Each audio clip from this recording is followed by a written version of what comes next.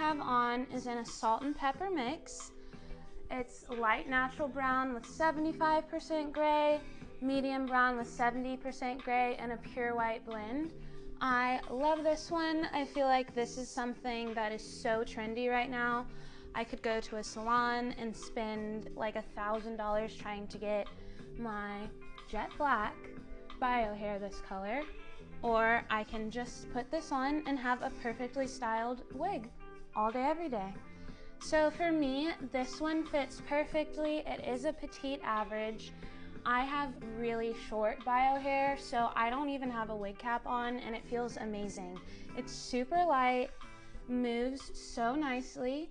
So this piece is going to be synthetic, but that's really all you need with this. I just took it out of the box, fluffed it up, and then this one also has a monofilament, so I just changed the part around to personalize it for myself and put my glasses on with it. So as you can see, even though I have my bio hair out, it still blends in super nicely with this pepper gray mix.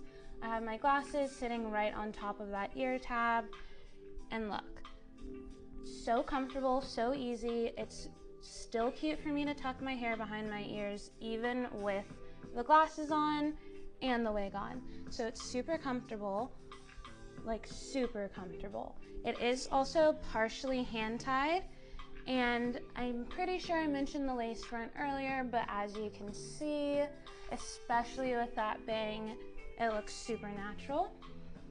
Here we have it in that champagne rooted color, and I'm going to show you guys that monofilament where you can part it any way. And you can see where the cap is hand tied partially. And then on the other side, we can check out this beautiful blonde color. You see that movement straight out of the box. So you don't even need to have heat with this. It is, again, totally synthetic, so heat's not going to be your friend with this one.